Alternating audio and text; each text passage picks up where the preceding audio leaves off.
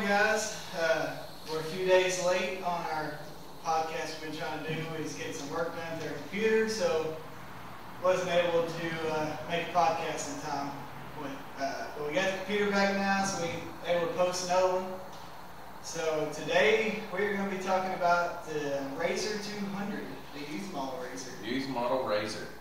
So, kind of going into it, y'all watch our channel, y'all watch our videos, and you go, why would they, or what would they know about a youth model RZR, or, the 200s, or any of those rides like that? Yeah. And to kind of give you a back history, I mean, we can go all the way back to the very first year that the RZR 170s actually came out. Tanner was pretty young then, and our dad went and ordered one and bought the very first year model that ever came out. It was like the first one in Texas or something. Yeah, it was very, very new, so like he had the first year, which was by far the worst year they made them, as far as the cooling systems and the floorboards. Right off the bat, the floorboard, it had a stick come through it and, like almost hit another kid in the leg, and it was terrible. It was terrible. And then years later, my youngest son, I had went and bought one, and it was the very last year model they made that was carbureted. Yeah. I had the very last carbureted year, and then our friend Brad that rides with us, he has a fuel injected. He has first year of fuel injected, or first or second year of fuel injected. Yeah. So he had a fuel injected model. So we've had hands-on, like lots of ride time and personal experience with kind of the years of growth on the RZR 170s. So and I don't want to badmouth the 170s because they are a decent size for a young kid, but the way the way I grew up, the way Brent grew up, the way Brent's kids grew up, we grew up riding stuff from diapers basically. So by the time we got old enough to drive the RZR 170, even Brad's kids, we were hard on them, so we didn't take it easy on them. So that's could be part of the issue why we had so many issues with them, because we were experiencing enough where we were just balls to the wall everywhere. Yeah, they were very weak. Very weak out of the whole box. Like I said, the very dangerous on the floorboards on those. They had no underbelly protection for a long time. I can't speak for the last couple of years of them, but I know for even all the way up through the first fuel injected models, they had no floor protection in them, which is very dangerous. Even if you ride in any woods, because you're talking about 7 inches of ground clearance. You're on the ground. Any stick bounces up and hits that floor. Yeah, it's going to puncture straight through it. Yeah. That's the floorboard. I remember slightly the floorboard in the 170. Our dad bought me when I was young. It was all glued together, pieced back together. There was glue everywhere and that thing. Yeah. But so the 200, they made some good upgrades. I still have a couple complaints about them, but we'll talk about what we like first. So the true independent style suspension front and rear, to me, is the biggest. The best upgrade they've done by far. Yeah. Yes. Having true A-frames, true spindles, trailing arms, radius rods, oh my God, way better than the 170. Yeah, it should be a lot. I'm not saying it's still going to be able to hold up to everything, but it should be a lot stronger than that swing arm style, the 170s in the back. Yeah, and and we even have a friend we've rode with in the past. They had a 170 that, they broke the swing arm completely, like it cracked in half on theirs. Yeah. So we never broke one of those, I will say that, but they are prone to breaking as well.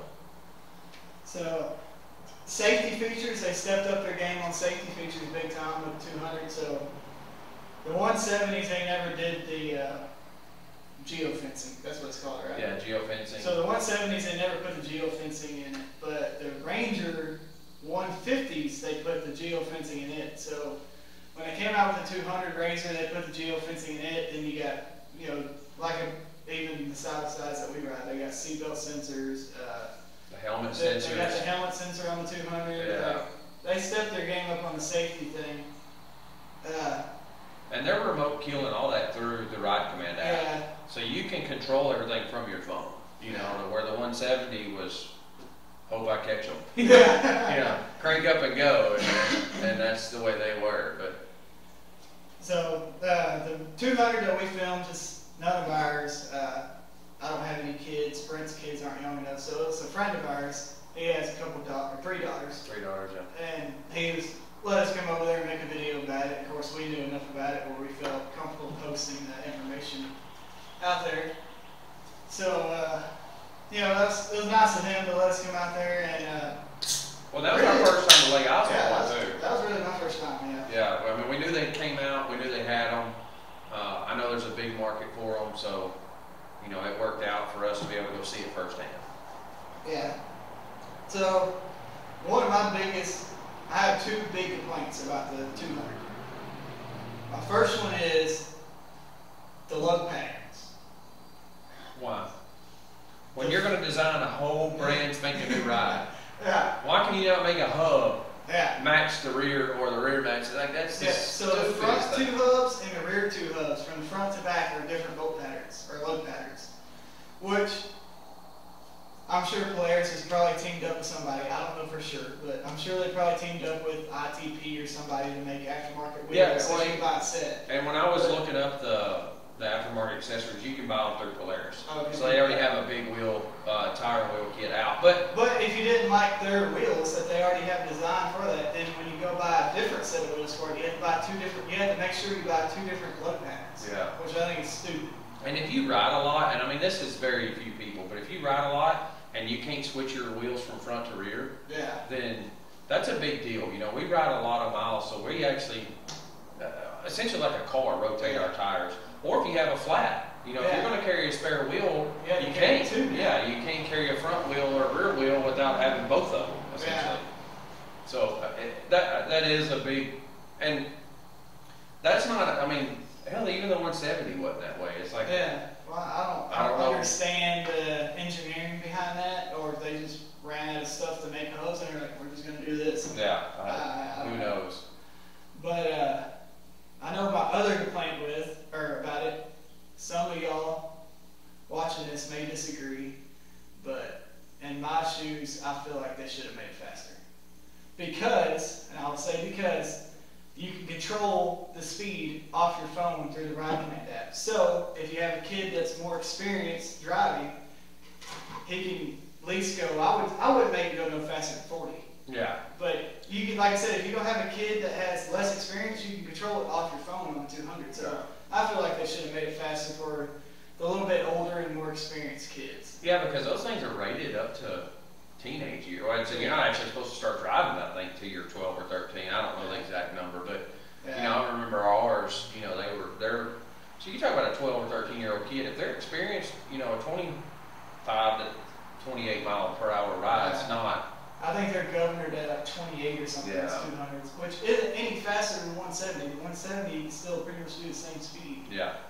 So I wish they would have made it faster. My biggest thing was, you know, if I want to complain about it, is they call it a 200, and it's really only a 180. Like it's 180.1 cc's or something like that. You know, I mean, it's not a 200 at all. Yeah. You should have just bumped it up to a 180 or whatever, but you call it a 200 and it ain't even close. So when you look at the Ranger 150 and you go, hey, that's like a lot less than the RZR 200. Well, it's not. The Ranger 150, I believe, is right at 150 cc's, and this one's only 180, so they should be pretty comparable. And it probably does the exact same speed as Right. a RZR 200. So, but the biggest thing about it is the independent suspension. That's the biggest thing. How they upgraded that, made it a lot better. So I know that the 170s were super prone to bending front A-frames, and it's because it only had one A-frame. The strut bolted to the A-frame. I mean, if you built a track, and we had tracks built, and you went and hit a corner hard, you'd bend an A-frame almost every single time. And I mean, it would bend the A-frame to the point you couldn't hardly get the strut off, you couldn't hardly get the A-frame out of the frame. Like, they were bending them, not to where the toe end was out so much, but like it was bending to where you almost couldn't drive it. And they were real bad. If you look at all the 170s, they had like Volkswagen toe end. They bent little by little until the tires just got more and more on the front. Yeah. So then also on the RZR 200s, they put, I don't remember the exact size, but they put bigger tires on it to give you more ground clearance. I think they're running 22s now. 22-inch tires. So I think it gained like. It does look better. It looks better with a bigger wheel, and it looks better with a bigger tire. Yeah, I think you gained like 2 or 3 inches of ground clearance. I don't remember. It's been a while since we actually filmed this video, so.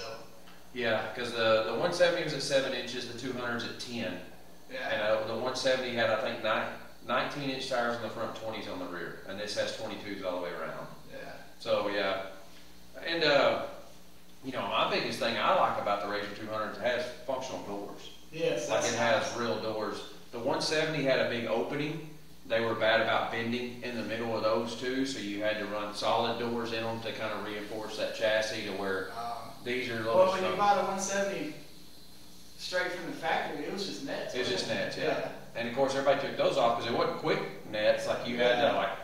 You had to loosen it up here, and unbuckle it, or buckle it, then tighten it, and it was, the nets were a pain in the ass. Yeah. So the 200 with real functional doors, you know, is a big, big plus to me. It actually looks like it's a mini Pro XP. Yeah, basically, you know? Yeah, it's a mini Pro XP. So where the RZR 170, I guess it kind of mimicked the XP 1000s. It wasn't near as close as the 200s. Yeah. The 200 looks a lot like Pro XP, which is cool. Yeah. And I mean, you're going to go buy a side-by-side for your kid to go ride, and I get that, and that's what people want. But what do your kids want? They want something that looks like your ride. And they want something that looks like Dad or whoever. Yeah.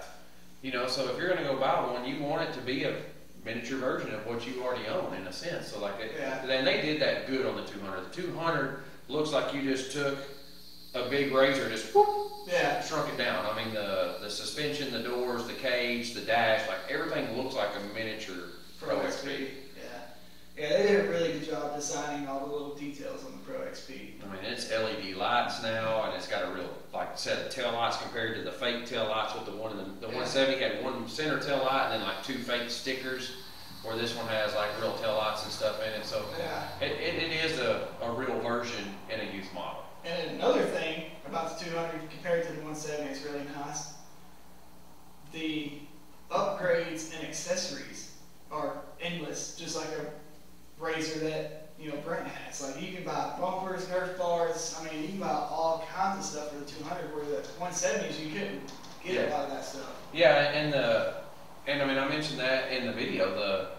The Polaris stuff. I mean, and like I said, it wasn't ours. It was a friend of ours named Ori. You know, and thank him to his family for letting us do that. But like, if he wouldn't have told me that he bought all that stuff, I would have never known it didn't come on. Like it looked like it was something that just rolled off the line. You know, I mean, it actually form and function and fit was really clean.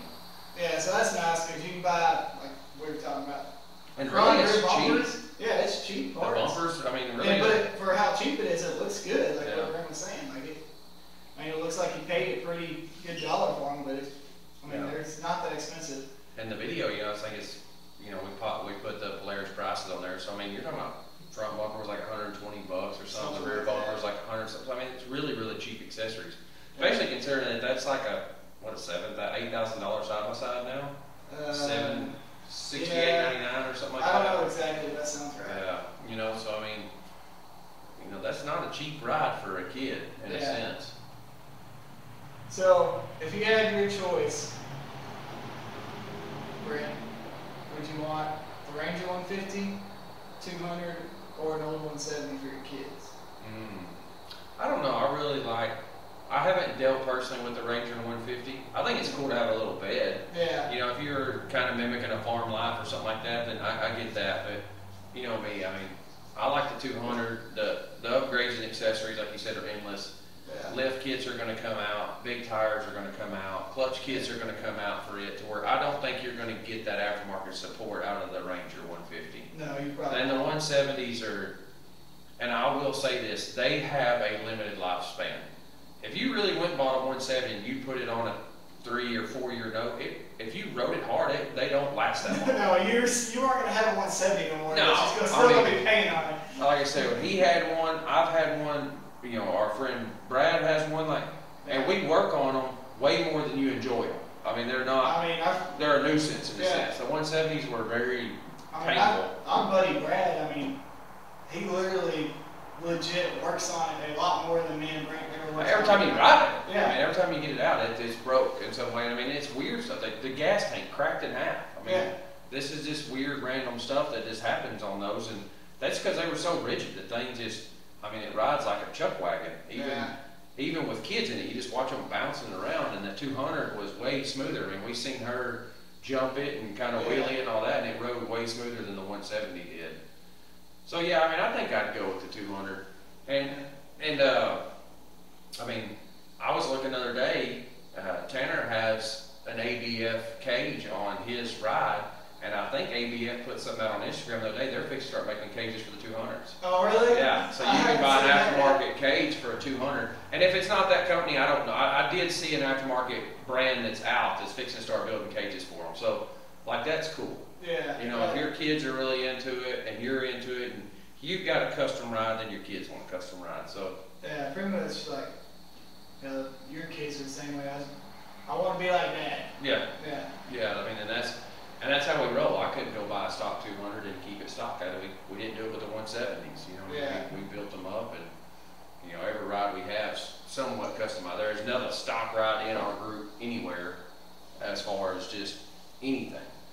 It'd be a tough choice for me between the RZR 170. I'm out on.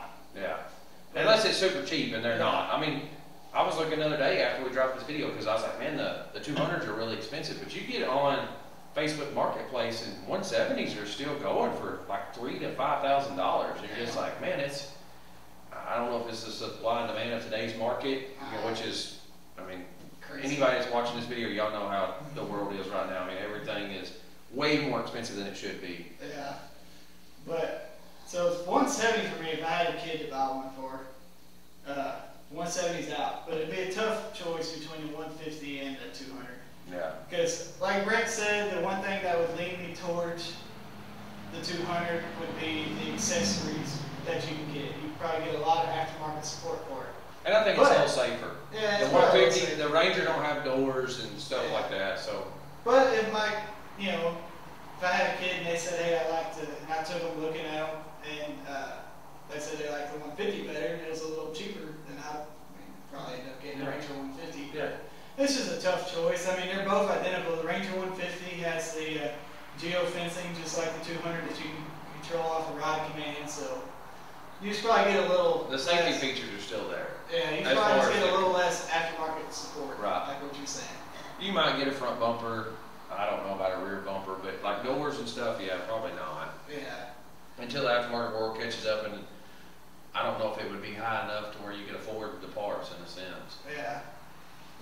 So, But, you know, I mean, I think from what I've seen, and I mean, time will tell, the RZR 200 is something they should have done a long time ago.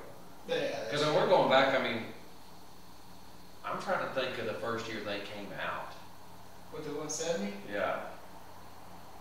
Dude, it had to be 2010 to 2012, somewhere around there. Well, mine was the last fuel injection year was, our last carburetor year was 2013. So it may have been a little earlier Because than I think that. 14, well, maybe 14. One of the, you could get both one year. And the year I got mine was, I actually went and bought a carbureted model because I could work on a carburetor.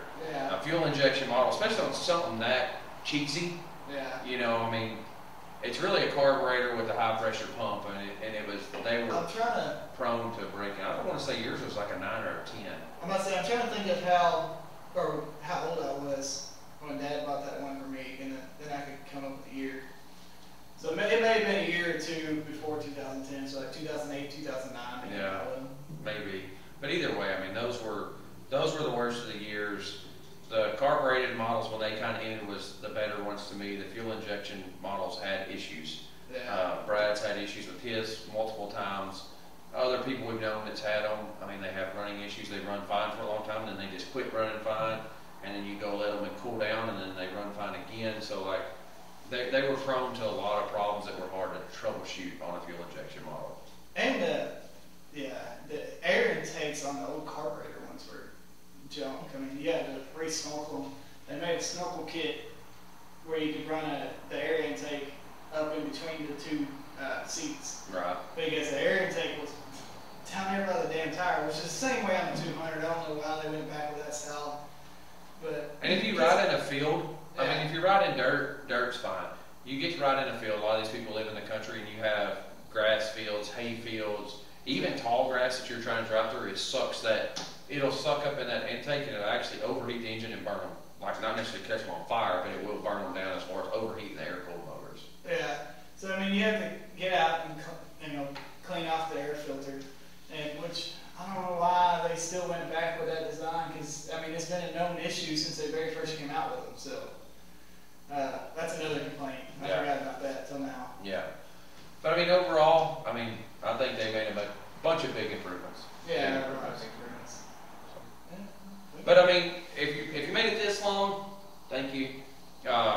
So this video is coming out a couple days late. We'll just kind of catch you up to why. We have growing pains with this channel. I mean, we're new to this. We're new to the world of YouTube and technology. Yeah, essentially technology. You know, we're not big in all that. But No. so we've had an editing software for a while that's worked really good for us, but it's pretty generic, pretty basic. You can't do a lot of extras with it. Tanner, being younger, wanted to upgrade. You know, I support that, and we got a better editing software and realized that our computer wasn't as smart as the editing software. So yeah, and I really wanted to upgrade for better quality videos. yeah, we wanted to make better quality videos. We wanted to get more effects, more. But we got big plans coming. It just it's a tier or a stair step. You know, it can't obviously happen overnight. And we're both broke as shit. So. Yes.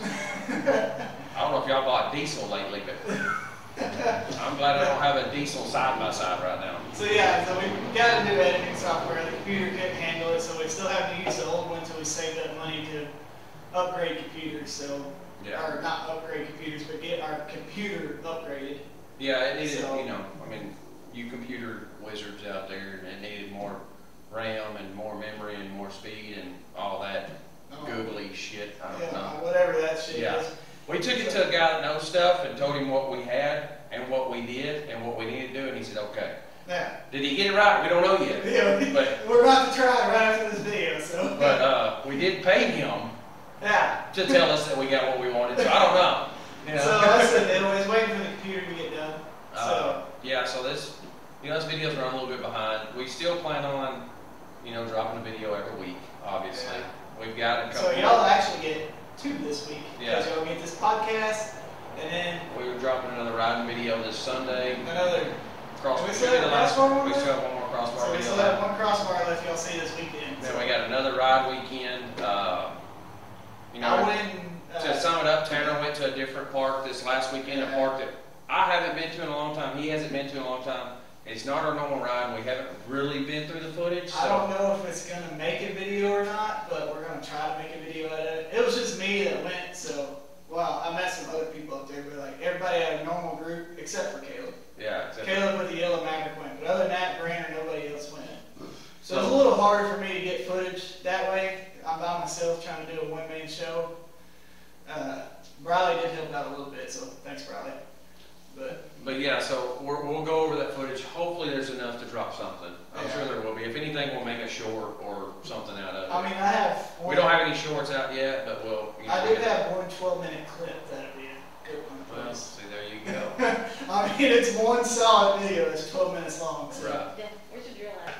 Well, yeah. So we got a couple more videos to post. We know for sure at least 2 more riding videos, maybe 3 if that one that I just went on this last weekend turns out good. Right. We have a ride actually planned now for 4th of July weekend. Well, 4th of July is on Monday, so. The weekend prior. Yeah, the weekend prior to 4th of July.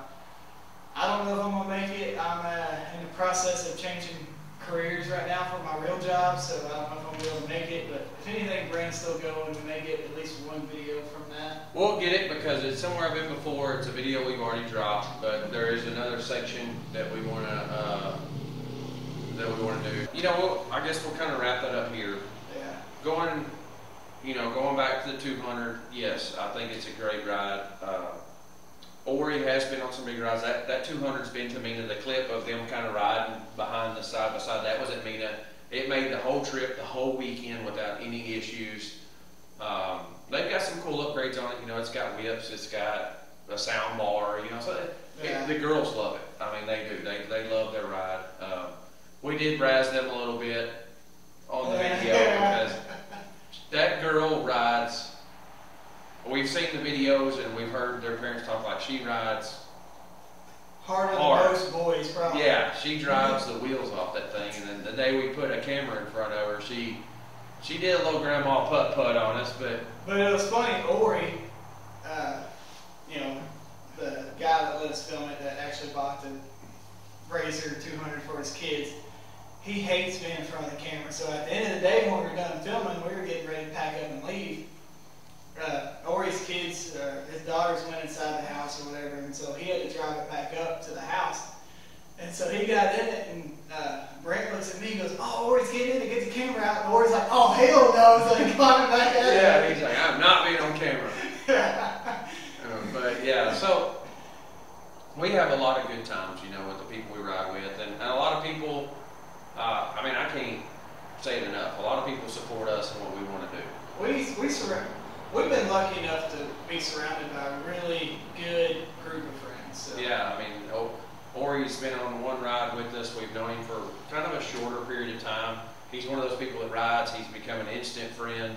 The first time we met him was the Bridgeport videos. Yeah. That was the first time we ever met him. You know, he does live here close to us. I mean, like even when we went and filmed the 200 video, like we rode I rode side by side to his house. So, yeah. You know, I mean, like, but, you know, for them to go, "Hey, I want to make a video on your youth model," and he just goes, "Sure, do whatever you want to do." I mean, that's people that support us and what we want to do. Like, yeah. We want to bring y'all information because we've been through it. I can tell you right now, I would never recommend anybody to buy a RZR 170.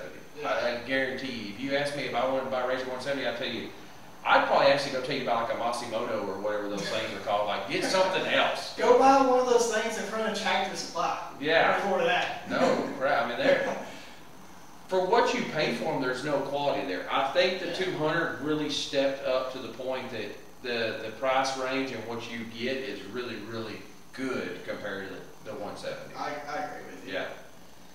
But anyways, we're probably boring everybody at this point, so. Yeah. Yeah, we appreciate y'all watching and subscribing and liking, just supporting us.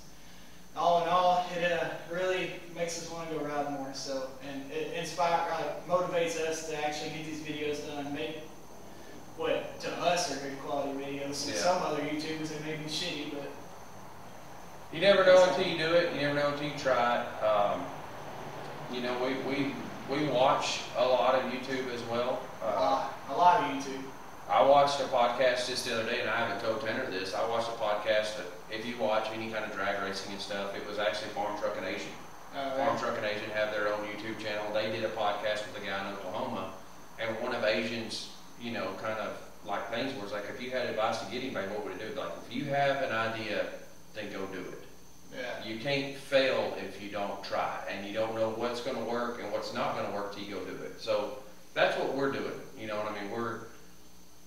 This podcast, if you go back and look right now, the views aren't there. But we have belief that you give this time, this is going to go somewhere. So that's what we're doing. We're spending the time and the effort to try to build this into what we think it can be. And on top of that, we just enjoy it. Yeah, we enjoy talking about it.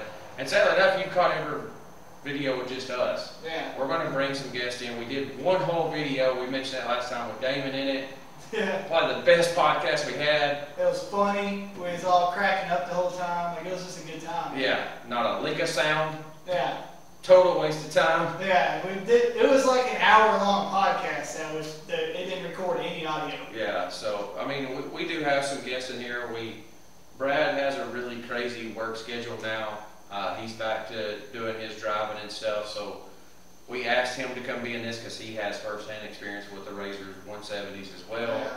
Sadly enough, I mean, just kind of with our timing and stuff, he just couldn't be in it, which we hate because he would have been a good person.